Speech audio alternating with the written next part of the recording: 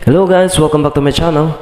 So for today's video, we will be conducting a site visit for the Farm to Market Road project in Don Carlos, Bukidnon. So let's go guys.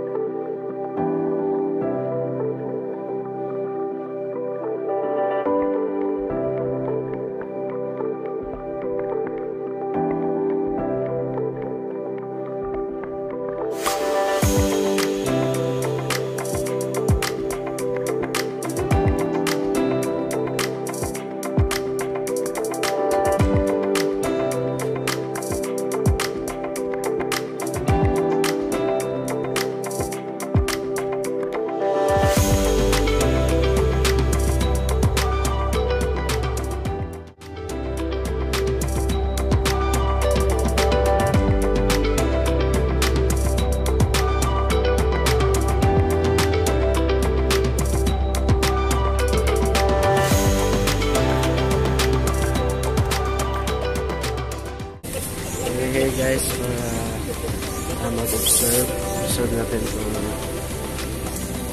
kung may dala kaming yan, monitoring report. Ayan.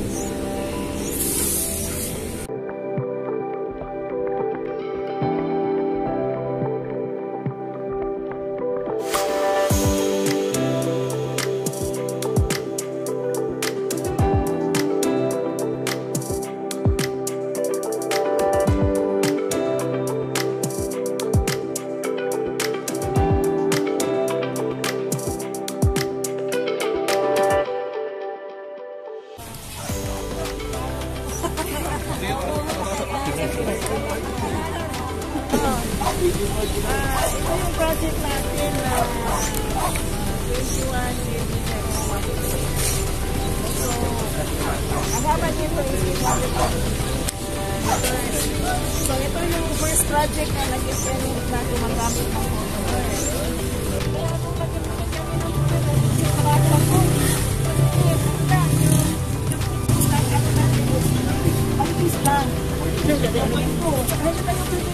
kasi ano lang naman yung requirement ng BAFE na 20 lang yung SMI natin. Oo. Teka na muna, ako na pala si ano? Yung project engineer dito, BAFE, thank you na Bukidnon second, Bukidnon na District Engineering Office. Sa lahat ng projects ko, second ko yung kabado ako kasi first time natin kami na gumamit ng polymer. Pero sabi nila, try daw muna.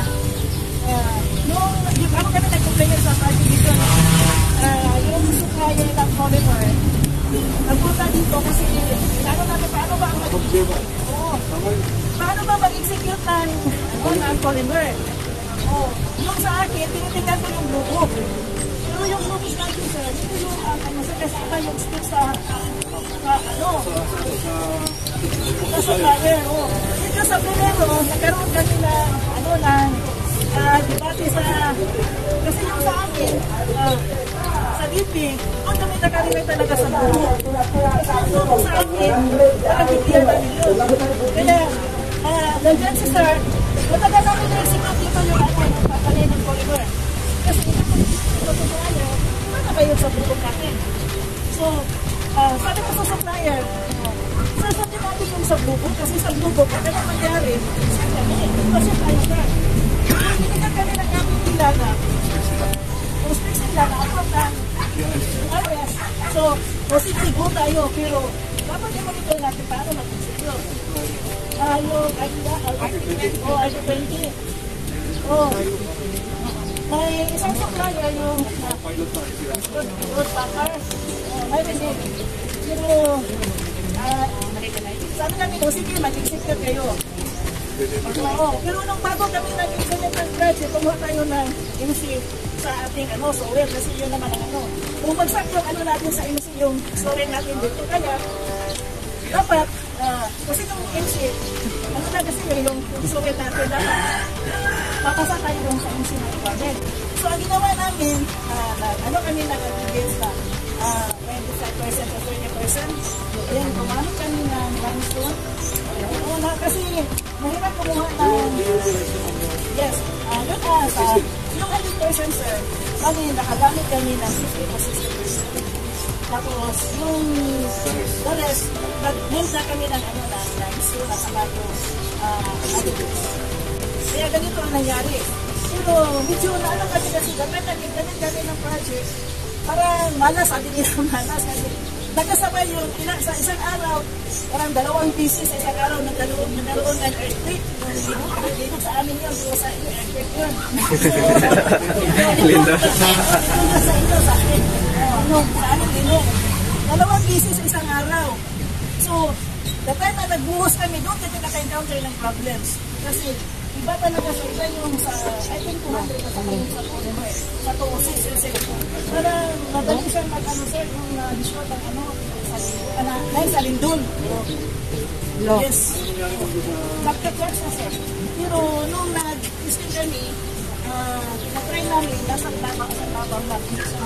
Sa lalim. Parang gano'n, sir. Tapos, ano?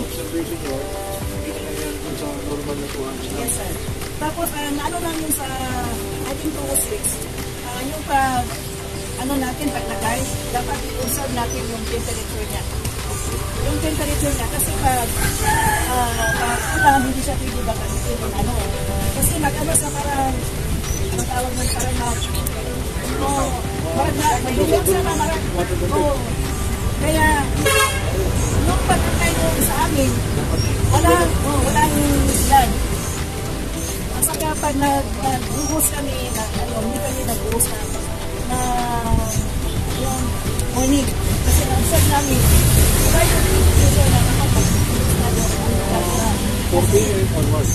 Para hindi taba ang temperature. Oo, kasi hindi, parang na-observe namin pa sa araw na sa morning, dahil pa sa vlogging. Oo, parang hindi siya nag-observation.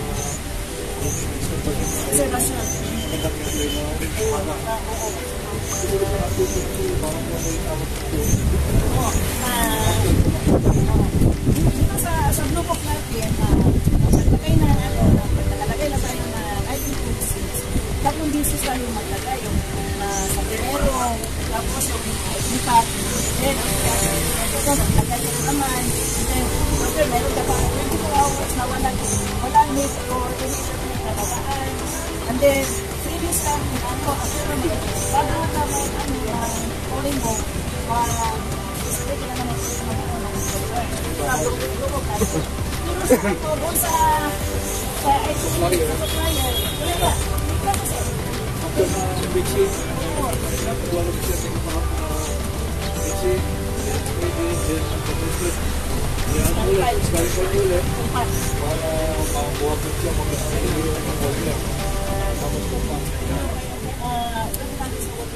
Ano yung mayroon siya yung parang gram, yung container na nakukuha ng volume na tubig na gagamitin para doon sa resyo ng container na gagamitin.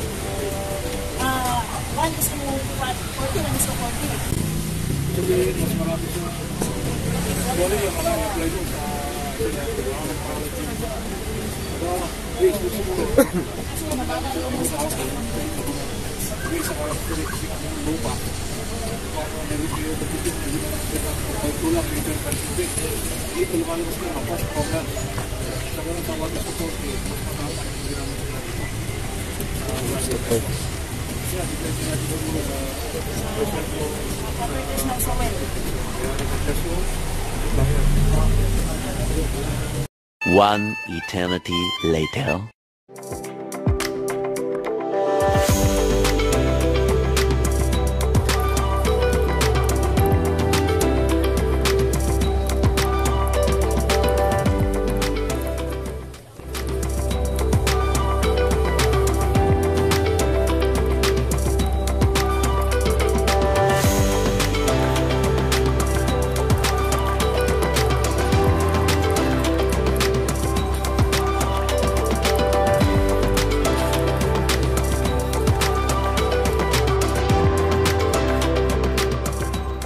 Okay ra? Ilat pila na? 200. 200?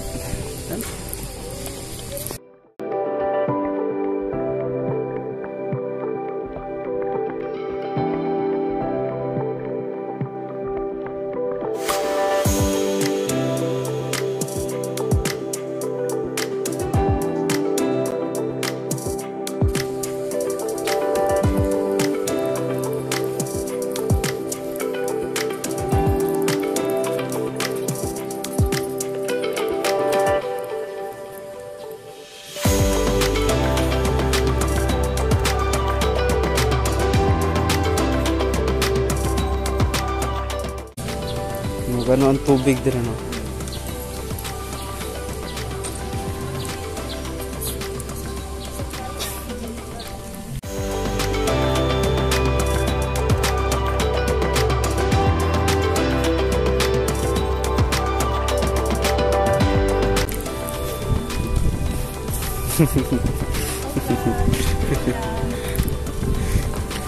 Ito kaya nung hindi na ako sige halos.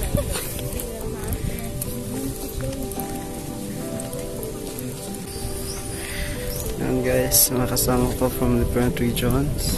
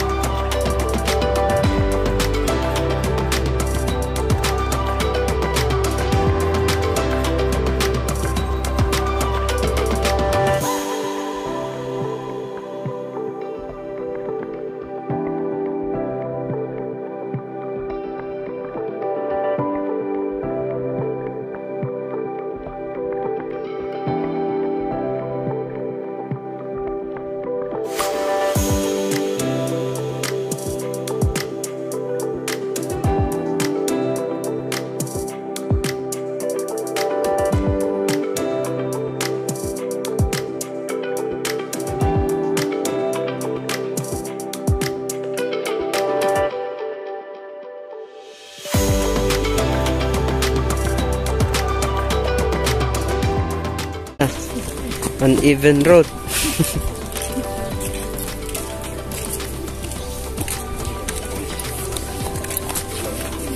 Kaisa o. Hindi pantay. Naka-video mo, sir?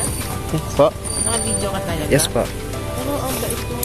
Daming memory ng phone mo. Yeah. I-upload ko naman to sa YouTube. Saan? Sa YouTube. Ay, wow! Tapos, delete ko na. Hi guys! Welcome to my vlog! Please like Yan, pang ano lang. Pang remembrance. Anong tawag doon? Don't forget to click the like and subscribe button so that you can know. Yan! Subscribe na kayo. Yan mo naman kami. Invite mo. Search nyo lang ABE Travel Vlogs. Siya pala yun! Siya pala yung laging number 1. Eh bakit ang lakas ng internet mo? Lumabas nga po ako eh. Nag-data ako doon sa labas. Na-delay nga nung last. Ito pa sa ABE Travel. Pang content lang. Sabi pa naman ni Sir, mukhang mabilis ng internet ni ABE Travel Vlog sa office ah. Hindi daw taga-site. Lumabas ako. Doon ako sa taas. Ah! Kaya pala. Oh my God, di ka nagpakilala. Ano lang? Secret lang.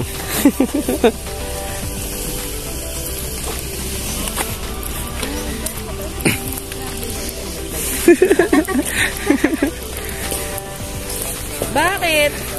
Nakakasama din ako sa tops, no? Kaya lang wala yung internet ko.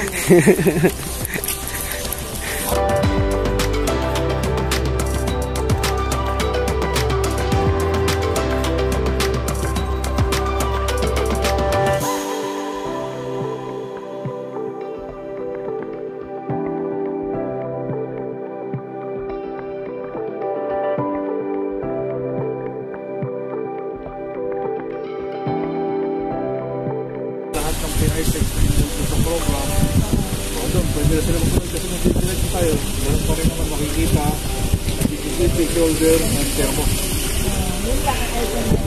Pero tanong ko lang, ang isang disadvantage ng pag may polymer, diba, kung sa crack yung sa primero namin, kasi bali yun ang primero para trial namin yung sa beginning. Yun ang maraming crack.